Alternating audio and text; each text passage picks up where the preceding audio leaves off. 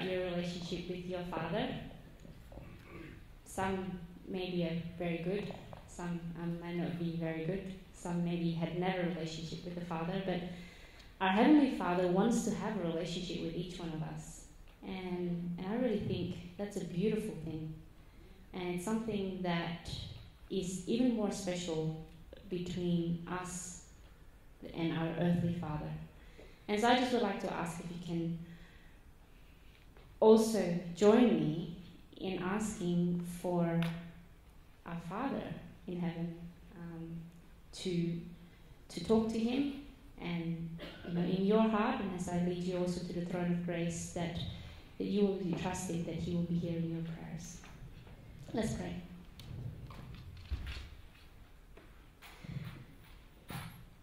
Father in heaven, we thank you that you are our Father. We can call you as our Abba, our Dad, and you know exactly where we are at right now.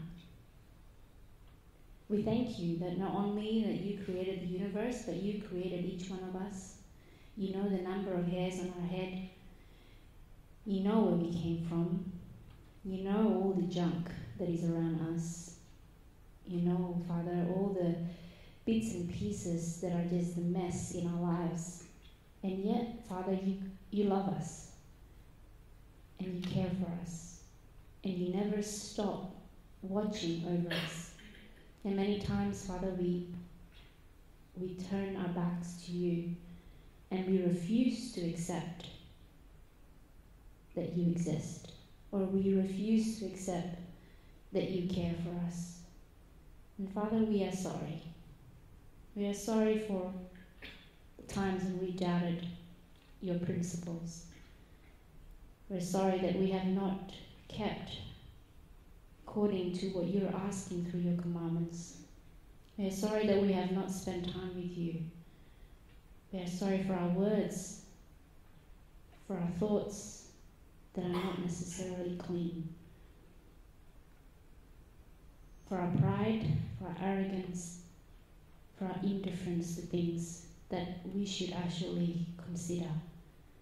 Father in heaven, we pray for forgiveness. We pray that you will cleanse us, Lord, by the blood of Jesus, because your word tells us that he has redeemed us already by his blood. And we thank you for this.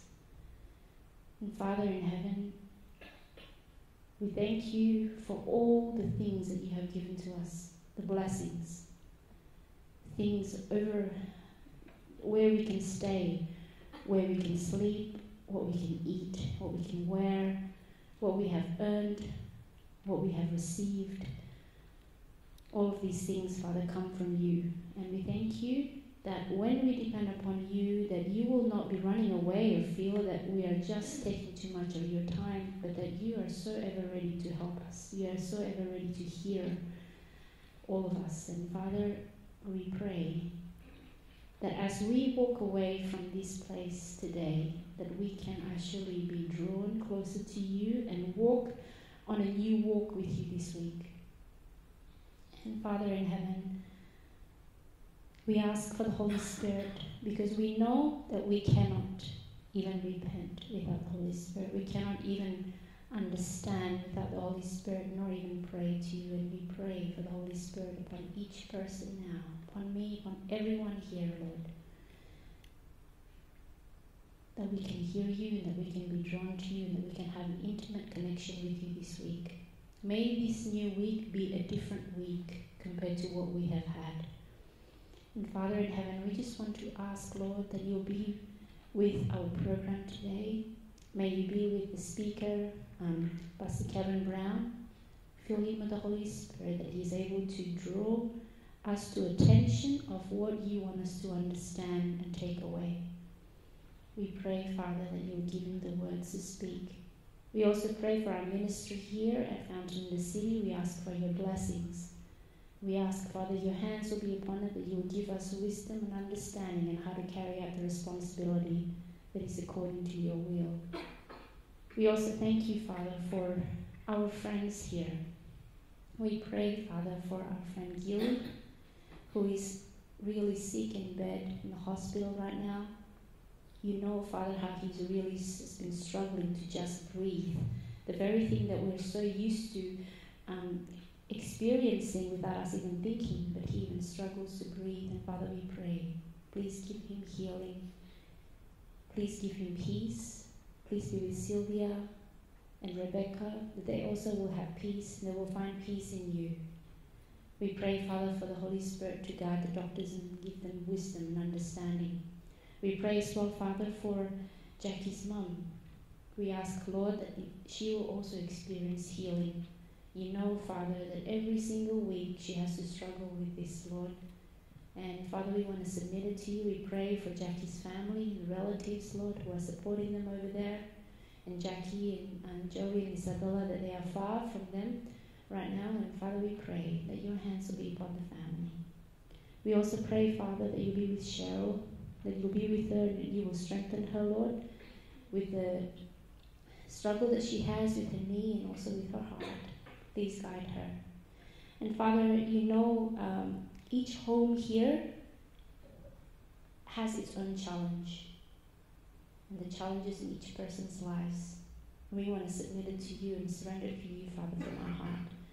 We thank you for the ways in which you have blessed us and that we can return also what you have given to us back again to you, because everything that we have really is yours.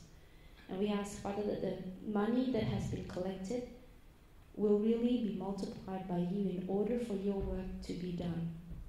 Thank you so much, Father, for hearing our prayers, and that your ears are never too heavy to hear it, and your arms are never too short to save us. In Jesus' name, amen.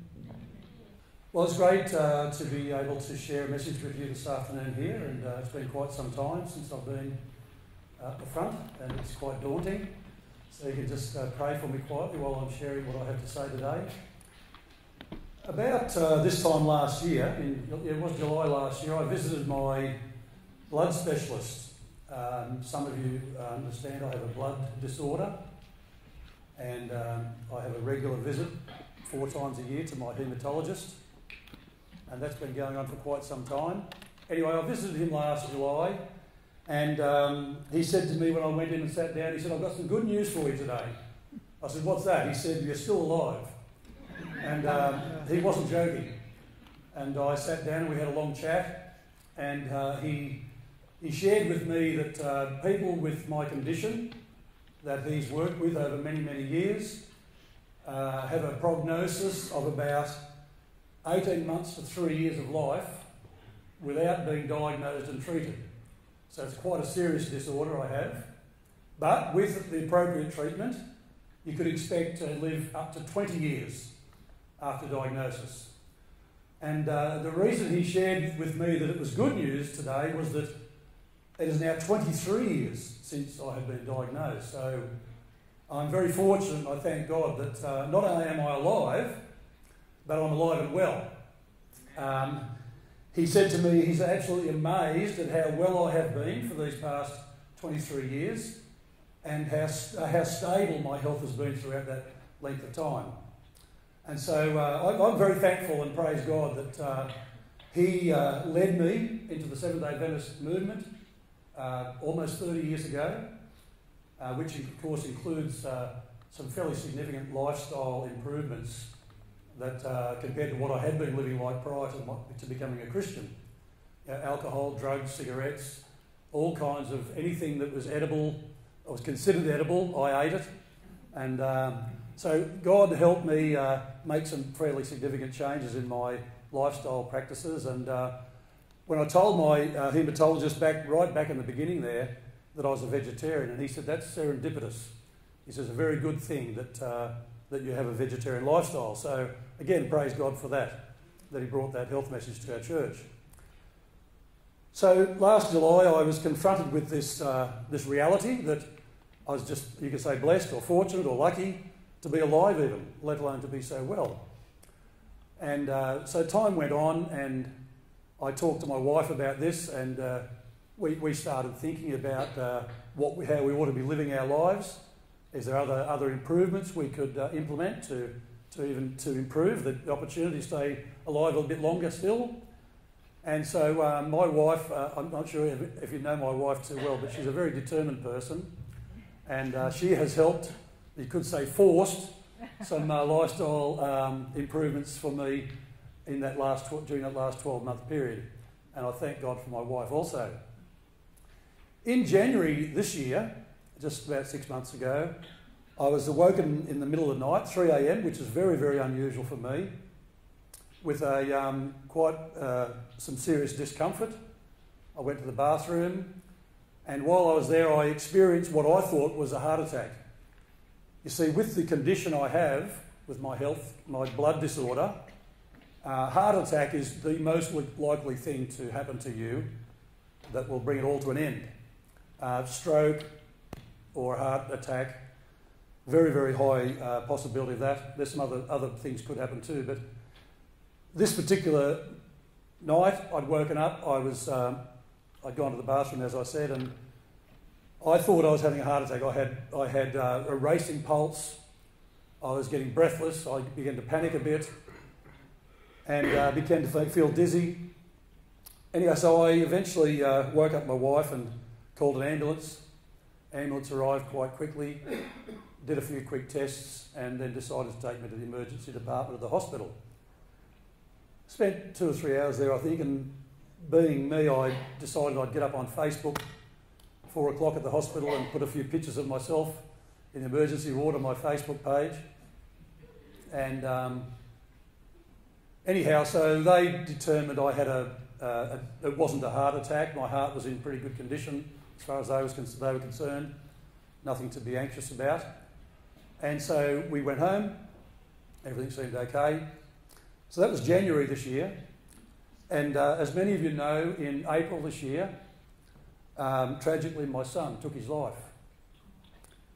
And this, of course, has led to quite a significant degree of depression, anxiety, stress. Made it very difficult for me to go about living a normal life. And some of that's led to some physical symptoms of tightness in the chest and breathlessness. And so I've been quite a bit worried about that. And so I went back to the GP, my doctor, and she said that I should go and see a cardiologist because they needed to rule out that there was anything actually wrong with my heart before they looked at any other potential problem. And so I said, fair enough. She gave me a referral to go and see the specialist, the heart specialist, and I threw it in the circular file at home. I put it in the bin because I didn't want to go. Probably a typical Australian male response. Time went on a little bit further, and these symptoms persisted, my anxiety particularly, and that tightness across my chest, and difficulty in breathing. And so I went back to my GP, and she had a few different ideas, and one of them, of course, included going back to see the cardiologist, which I had not done.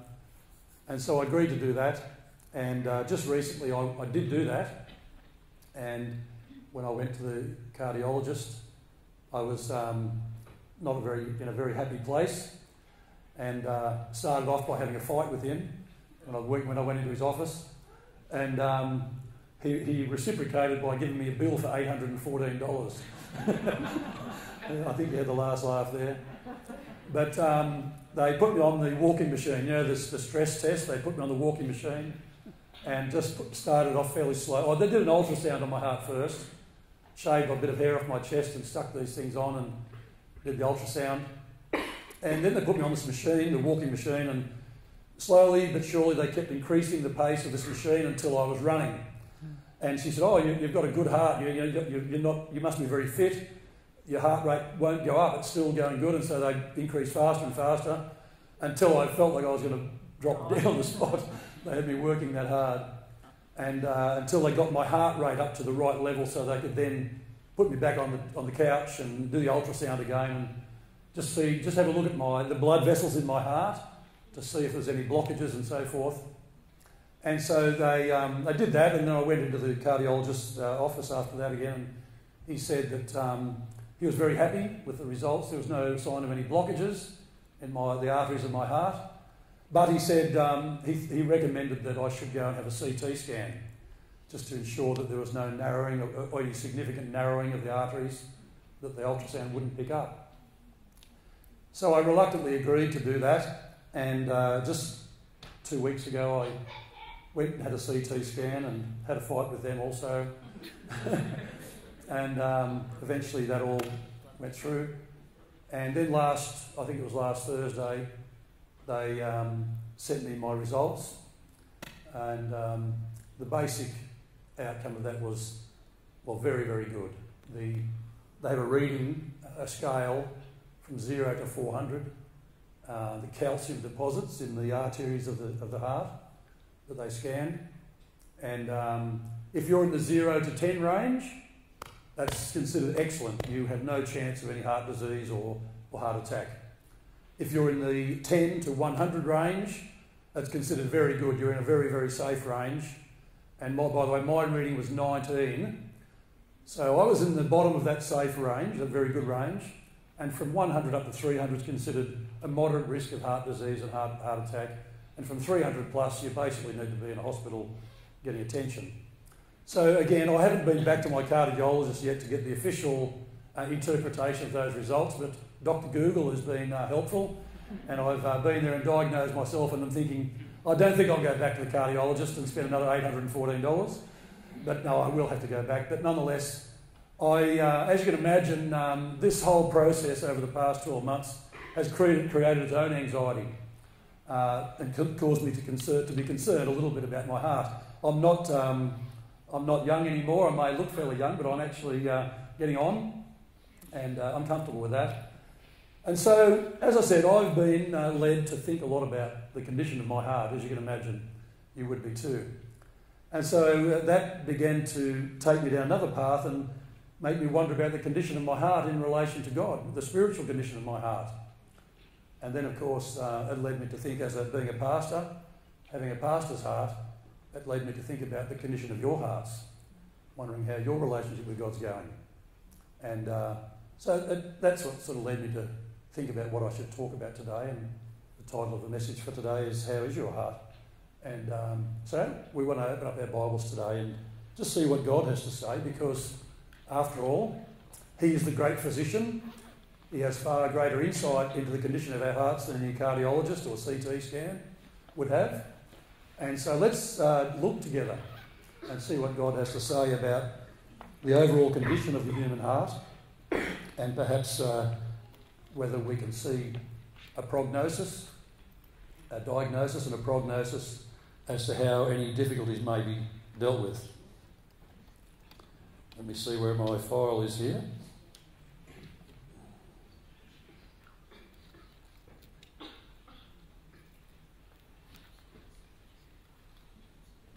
I hope it doesn't. Oh, there it is. Very good.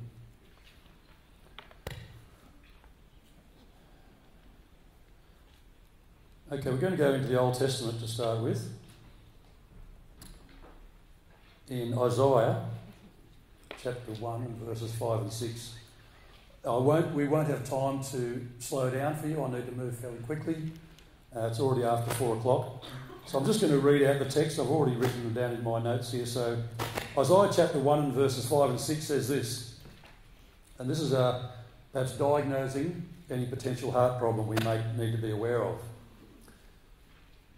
It says here, the whole head is sick, and the whole heart faints. From the sole of the foot even to the head, there is no soundness in it, but wounds and bruises and putrefying sores. They have not been closed or bound up or soothed with ointment. Well, for a starting point, that doesn't sound too promising, does it? I'm sure my cardiologist, if he had have looked at my heart and seen that condition, he would have been putting me straight into the emergency ward.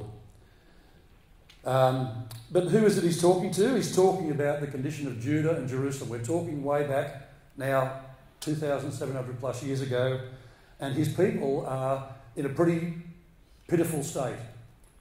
Their spirituality is in a terrible state, actually, and this is because of their immorality and idolatry They are resisting God's pleading, and are rebelling against his leadership over them. In terms of the New Testament, Paul in the book of Romans says that it is written, there is none righteous, no, not one. So when we talk about our potential heart problems, we see that this is a universal issue. Every human being in the world has a problem. And it says that none of us are righteous, none, no, not one. There is none who understands, there are none who seeks after God. They've all turned aside. They have together become unprofitable. There is none who does good, no, not one. Again, a very pitiful diagnosis of the human condition. And he goes on a little further to say, for all have sinned and fallen short of the glory of God. Now, I don't say these things to put criticism toward anybody. This is a message I've been looking at, and in terms of my own relationship with God. The human condition is what it is. And when we want to get an honest diagnosis of our condition, we go to a specialist, don't we? And if we're serious about understanding our true spiritual condition, we need to come to God and ask him what he believes our condition is. Because unless we get a correct diagnosis, we're not going to get a correct prescription or a remedy to our problem, are we? And so we have to be honest and let the professionals tell us what our true condition is. And of course, in this context, Paul was talking and comparing and contrasting the Jews with the Gentiles. The Jews, of course, thought they were superior to the Gentiles, but he's making it very clear to them they have no grounds for boasting. Every one of us, none of us have any claim to boast. Every one of us is a part of this problem. There is none who does good, no, not one. Back into the Old Testament book of Jeremiah, Jeremiah 17 and verses 9 and 10. It says, the heart is deceitful above all things and desperately wicked. Who can know it? I, the Lord, search the heart. I test the mind, even to give every man according to his ways, according to the fruit of his doings. So God is not like one of us who only look upon the outward appearance. We can only judge on the appearance that we see on the exterior, the behaviour. We can make some assessment of a person's character by the way they behave, the attitudes they present and cherish. We're able to make some external sort of evaluation of the kind of person they may be. But of course, God looks way beyond that. He looks past the surface. He looks right into our hearts and minds, and he knows exactly where we're at, both on a universal level as well as on an individual personal level. He knows us, each one, doesn't he? Yeah. And so when he says that our hearts are deceitful above all things and desperately wicked, that's quite a challenging thing to come to terms with. You know, in our humanity, we see ourselves as upright. We are standing on our 2 feet. We are able to think and to do and to be and live apart from God and his diagnosis. We can choose to do that if we want to. But if we want to understand our true condition, we have to take seriously what God has to say. Again, in its context, Jeremiah is talking about the condition of God's people back there, back in the 5th century, 6th century BC. In the book of Matthew, back in the New Testament again, Jesus, I think, speaking here, says, for out of the heart proceed evil thoughts, murders, adulteries, fornications, thefts, false witness, and blasphemies. Here, of course, this is a context of Jesus speaking to the Pharisees. These people had gone out of their way to destroy Jesus. They conspired, they plotted, they tried to entrap him. They did everything, and ultimately, of course, they killed him, or had him killed. And Jesus, of course, is having a direct attack on them here, talking about their need to parade their so-called righteousness around in everybody else's face, to boast about the tithes and offerings they give and the way that they do all these other great good deeds and pray publicly.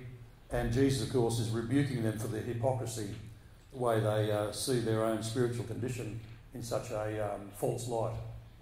But there is an application we need to take on board as well. I won't torture you too much more with some of this negative diagnosis that we find in God's Word, but I'll let this be said here, that in Jeremiah again, speaking to the people before they were taken off into Babylonian captivity, he says this to them: can the Ethiopian change his skin, or the leopard change its spots? Then may you also do good, who are accustomed to doing evil. And so while if we accept God's word for what it is, we are left in a very difficult situation, because our condition is described to us in very graphic language. And now we're told that there's nothing we can do about it. That's just our state of being. That's who we are, how God sees us. And there's nothing we can do to change that. And that puts us in a very, very perilous position. Unless we recognise the truthfulness of these statements, our condition, our state before God, we're unable to change our heart. They can't, and we can't either change our heart. We can't just pick ourselves up by our bootstraps and just change who we are. We inherited a sinful nature from our first parents, Adam and Eve, and that's what we're born with. That's what we live with. That's what we're left to deal with. And so we are in a truly difficult place, and only as we turn continually to God's word can we find a solution to our condition. So we may be able to perform outwardly things that we think recommend us to God. We may keep the Sabbath holy. We may come to church and generously support the church with our offerings. We may faithfully pay our tithes. We may support the weekly prayer meetings and do all the other things that are outwardly right. And we may be able to successfully have others think very well of us because of all these things we do. And we may even come to the place of thinking very well of ourselves because of the things we do. Because we are looking on the outward appearance, aren't we? We're looking at the outward performance. But God looks on the heart. He looks beyond this facade, this mask, this pretense. And he gives us an honest evaluation of just what we're really like. And the things he's told us here are quite confronting. So our outward performance does not impress God. As that we may be able to impress others, and we oftentimes impress ourselves. And as I looked at the results of these various things over the past 12 months, I was feeling pretty pleased with myself. A cholesterol level of about 2.7, below average blood sugar level, the reading of 19 on my calcium readout for my heart CT scan. I was feeling pretty pleased with myself. My doctor's report saying, your health has been so good for these 23 years. You've been so stable and well. I began to feel pretty good about that. But you cannot overlook the fact that there is an underlying condition which will kill me unless I get hit by a bus beforehand. And so there's a real mortality about that. And we can think about it superficially and think we're okay, but we're not. And only as we turn to God and look for him for solutions to our problem do we have find ourselves a way out. Just like to just reflect on that for a moment longer with the story of the time when God chose a new king for Israel. You may remember that the children of Israel decided they needed their own king, and God gave them what they wanted, and Saul became their king. He was tall, he was head and shoulders above the rest, and he was strong and a military man and had a lot going for him according to the way that men considered. And they chose Saul, and he was their king. It wasn't too long, of course, when they regretted that. And so God sent Samuel, his prophet of the time, to go and anoint a new king that would take the place of Saul. And Samuel came to the township, the village, or wherever it was, to Jesse. He said he was told to go to Jesse, and he would find there who God had chosen to be their new king. I'll just read this brief passage here. It says, "And so it was when they came that Samuel looked upon Eliab." Now I think Eliab was the oldest child of the family of about 7 or 8 boys. Samuel looked upon Eliab and he said, "Surely the Lord's anointed is before me. This is the one, surely, that God has sent me to anoint." to be the new king of Israel. But the Lord said to Samuel, "Do not look at his appearance or at the height of his stature, because I have refused him. For the Lord does not see as man sees, for man looks at the outward appearance, but the Lord looks at the heart." And so, if you are familiar with the story, Samuel went along the whole long line of these sons of Jesse, and God said, no. Is there any more? And of course, ultimately, young David out there caring for the flocks was called, and God said, "This is the one. This unassuming young lad with ruddy cheeks and a fire in his heart." God said, "This is the one." And so Samuel anointed David, and ultimately, of course, David did become the king. So we need to take serious this need for us to look beyond the outward appearance, what we can see and how we might judge ourselves and others, and take a deeper look at the scriptures and find out the diagnosis that God has for us. So we're going to turn now to some bit of better news for the rest of our presentation today. And you may be familiar with the story where Jesus met with Nicodemus one evening. Nicodemus requested an interview with Jesus, and they met and they had a conversation. Nicodemus was on one page and Jesus was on another page, and gently but surely Jesus led Nicodemus to the place where he needed to really hear what Jesus was trying to say to him. And he said to Nicodemus, "Most assuredly, I say to you, unless one is born of water and the Spirit, he cannot enter the kingdom of God. That which is born of the flesh is flesh, and that which is born of the Spirit is spirit. Do not marvel that I said to you that you must be born again. The wind blows where it wishes, and you hear the sound of it, but you cannot tell where it comes from or where it goes. So is everyone who is born of the Spirit." And so when it says there that you must be born again, the Greek language also allows for this to mean you must be born from above. You must be born from outside of yourself. You cannot change yourself. Just like a leopard cannot change its spots, or an Ethiopian change the colour of his skin, nor can we change our hearts. We need a power from outside of ourselves to do that miraculous transformation in our lives. Of course, that requires us to submit to that, to acknowledge our true condition, and then submit to that process whereby God gives us new life, a new heart. Something we can never do for ourselves. We must allow God to do the work that only He can do. It may be a mystery. We may not understand all the particulars of how it works.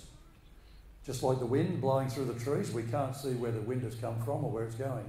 But we can certainly see the effects of that wind on the leaves of the tree, can't we? And so it is with the Holy Spirit. We may not understand exactly how God does this miraculous work of transformation in our lives, giving us this new heart experience, but nonetheless it is very real, just as real as the wind blowing through the trees.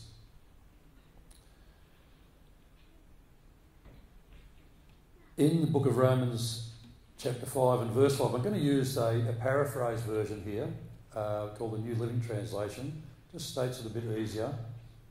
And it says this: "And this hope will not lead to disappointment, for we know how dearly God loves us, because He has given us the Holy Spirit to fill our hearts with His love."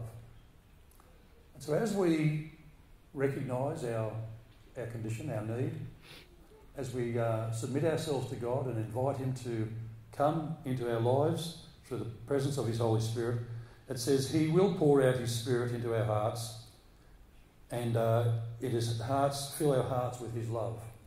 There's the transformation that's required to change us from selfish, self-centred human beings into selfless, giving, other-centred people, human beings, so that our love will become real. It'll be not just a self-centred love, but a love that God pours into our hearts and leads us to love others as God loves them.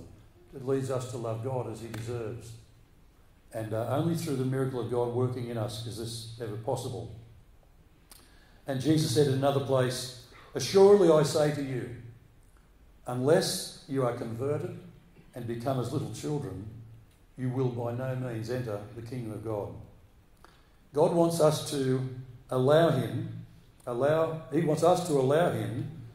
to bring this change about. Unless you are converted, this is in the passive form. It's something that God does in us. It's not something we do ourselves in an active sense. The Greek language is very clear on this. Unless you are converted, it's something that's done by God for you, to you, in you. And that conversion, unless you become converted, is a change, a transformation, a change of direction. And it's done in a way that is a completed action. The transformation is a completed action. Again, the Greek language is very, very clear on this point. This is not something that is a process of time. This is something that happens in the immediate here and now. When I learned Greek at college, my teacher taught us this particular tense called the aorist tense is expressed perhaps like this. It's just a momentary action that takes place, it's over, it's complete. Whereas the present tense would be like... And it's a very good, for me, it was a very good illustration of understanding the tenses of the Greek language. And so this conversion is something that God can do for us only. We receive it. It's a passive thing we receive, allowing God to do that for us. And it's done in a change, in a moment. It's a conversion. It's a change of direction. Instead of going headlong to eternal destruction, God converts us, turns us around. We allow him to do so, and we turn and face toward the kingdom of God and eternal life. That's the privilege that God offers to us. And he says, you will become. This is the second verb in the sentence here. You will become as little children. Again, this is in that aorist tense. It's a completed action. You will become. Not you will just gradually grow into becoming. It will happen. You will, and when you're converted, you will become as a little child, as little children. But this is done in the middle voice, not in the passive voice. But this requires cooperation. It's the middle voice. You're active, middle, and passive. The passive is an action done toward us. The active is something we do ourselves. I throw the ball to you. I receive the ball if you throw it to me. But in the middle voice, it's a cooperative thing between both the active and the passive parts of the subjects. And then finally in that sentence it says that you will by no means enter the kingdom. And again, this is, again in the aorist, it's a completed action. You will not, by any means, it's a very strong denial. You will not, you cannot enter the kingdom of God unless you do become as little children. But this is then in the active voice. This is something you will do. As you submit to that first transformation and become as little children by cooperating with God, ultimately you will enter into the kingdom of heaven as a choice you made. And Paul writes in the book of 2 Corinthians, therefore, if anyone is in Christ, he is a new creation. Old things have passed away. Behold, all things have become new. And so this reminds me very much of the way that Jesus described it in John chapter 15, where he said, I am the vine, you are the branches. Unless you abide in me and I in you, you cannot bear fruit. And so to be in Christ means to be like a branch attached to the vine, allowing the nutrient of the vine to course through the arteries of the branches, if you like, thus allowing fruit to grow on the branches. So being in Christ allows the flowing of the Holy Spirit into our hearts and lives, giving us true life, spiritual life. Just as the vine, the grapevine, if you like, the branches receive nutrient from the rootstock, from the roots and the main vine, allowing fruit to flourish on the branches. And this, of course, is what God wants to see in our lives, spiritual fruit, whereby he will be glorified. I'm just going to mention one other text before I begin to wrap up. There's like a companion verses, I suppose. Ezekiel 36, 26 to 28 is a promise where God says, I will give you a new heart and I'll put a new spirit within you. I will take away the heart of stone out of your flesh and give you a heart of flesh. I will put my spirit within you and cause you to walk in my statutes, and you will keep my judgments and do them. And then you will dwell in the land that I gave to your fathers. You shall be my people, and I will be your God. And this is a quote that's referenced somewhat in Hebrews 10, even though Jeremiah 31:33 has a very similar wording. In Hebrews 10 it says, "This is the covenant that I will make with them after those days. I will put my laws into their hearts, and in their minds I will write them." And so God has provided a very promising future for those who will allow him to do this work of transforming grace in our lives. He promises a new heart. He promises a new life. We are new creatures as we submit ourselves to this process of conversion that God wants to do in us. So the promises are there. The Bible these are just a few samples of the promises we find in the Bible, that God has promised us a new heart experience, a new mind, to write his laws upon our hearts and minds. And those promises are there if we would accept some very simple conditions. And I guess the first condition might be that we ask. That we actually ask God, "Lord, please help me. Lord, please give me that new heart experience. Lord, please send your Holy Spirit into my life that I might have that transforming experience that maybe I can't understand, but nonetheless people will see that I'm not the person I used to be. And people will be led to glorify you." King David wrote in Psalm 51 and verse 10, "Create in me a clean heart, O God, and renew a steadfast spirit within me." That prayer, of course, comes from a broken and wounded heart. A man who had fallen into gross error, gross sin, adultery and murder. And yet he recognises the desperate situation he's in, having taken a woman in adultery and then having her husband murdered. He recognises his grievous error. As God, if you're familiar with the story, God sent Nathan to him to speak to him about what he'd done. And of course David recognises this is God's message to him and calling him to acknowledge what he'd done wrong and to seek God's mercy and forgiveness for what he'd done wrong. And this is exactly how David does respond. He says, "Lord, create in me a clean heart and renew a steadfast spirit within me." In Isaiah 64, verses 8 and 9, it says, "But now, O Lord, you are our Father. We are the clay, and you our potter. And all we are the work of your hand. Do not be furious, O Lord, nor remember iniquity forever. Indeed, please look, we are all your people." You know, you may remember, as I shared earlier, my reluctance to go to the cardiologist. It wasn't because I was fearful of what he might find. I was fairly confident that there was nothing wrong with my heart. Perhaps I didn't want to spend $814. But, you know, it's a challenge that we sometimes maybe diagnose ourselves and think we're all right. We look at ourselves, we look at our performance, our behaviour, we think about how others think of us, and you know, often we surround ourselves with people who think well of us, people who don't like us and don't think too much about us we probably avoid, and therefore we build up a picture of ourselves which is perhaps not entirely correct. And so it's not easy for human beings to come to the one who will be entirely true and honest. I think in Revelation he's called the true and faithful witness, and where he there describes our condition as wretched and miserable and poor and blind and naked. What a challenging way to receive that for human beings, isn't it? But God is honest with us. But he doesn't leave us there with this diagnosis of wretchedness. He offers us a way out. He offers to give us a new heart, a new experience, a new life, to be made new creatures.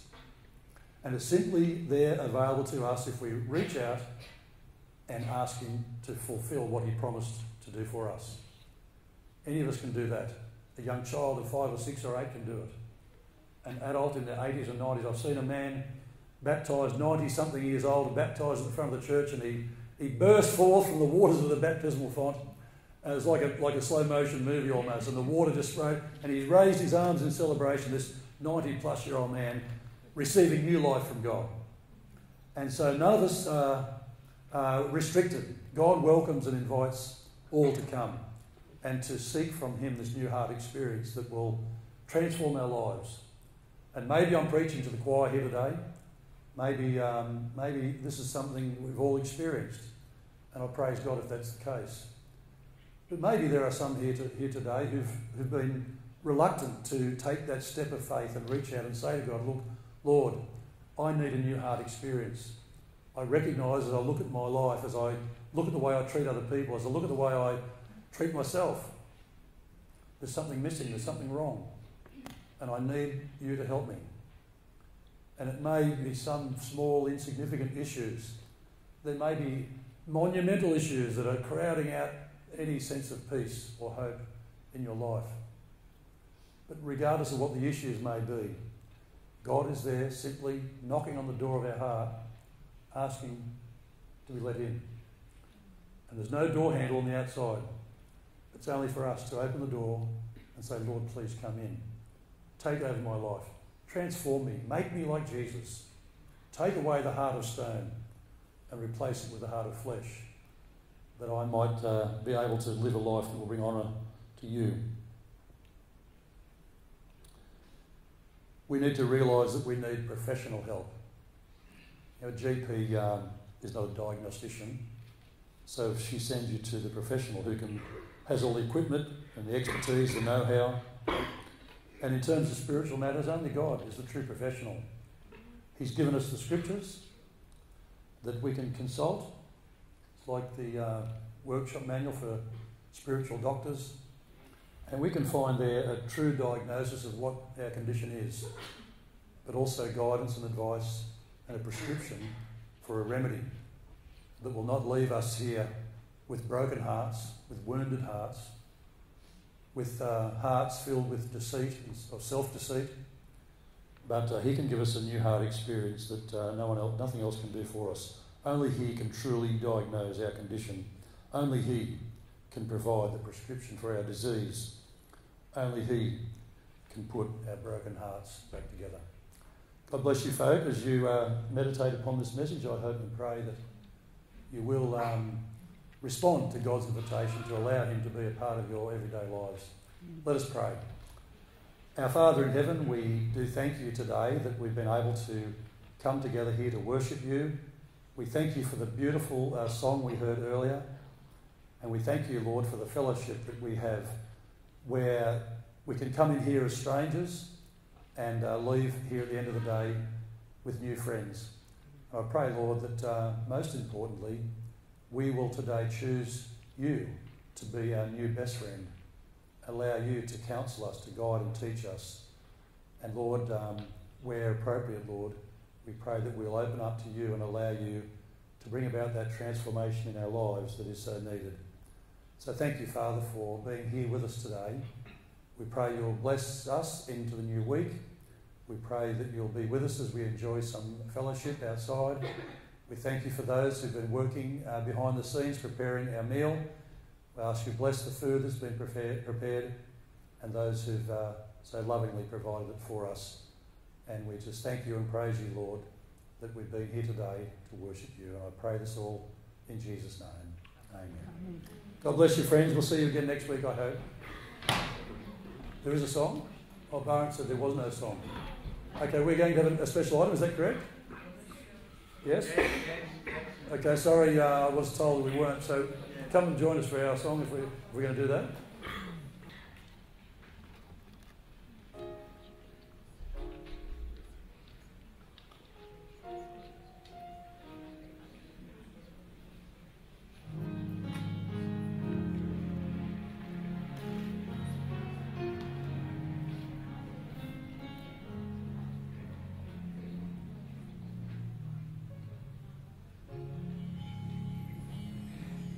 As little children, we would dream of Christmas morn and all the gifts and toys we knew we'd find, but we never realized a baby born one blessed night gave us the greatest gift of our lives. We are the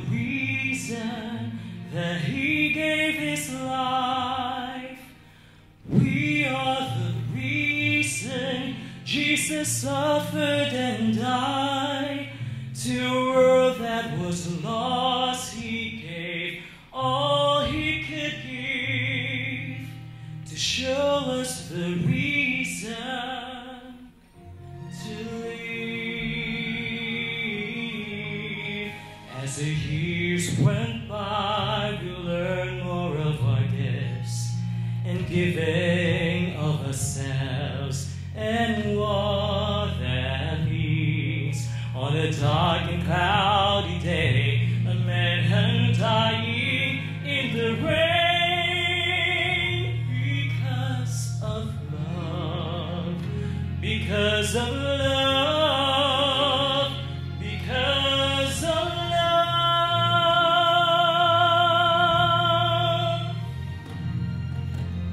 We are the reason that he gave his life. We are the reason Jesus suffered and died. To a world that was lost, he gave all he could give to show us the reason to live, to live, to live. Every time I see the cross, I'm reminded that he gave his life for you and me. We are the reason that he gave his life. We are the reason why the Lord suffered and died. To a world that was lost, he gave all he could give to show us the reason to live.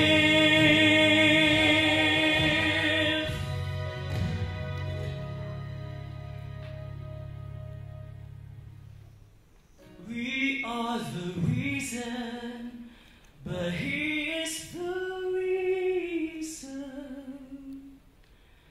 we live.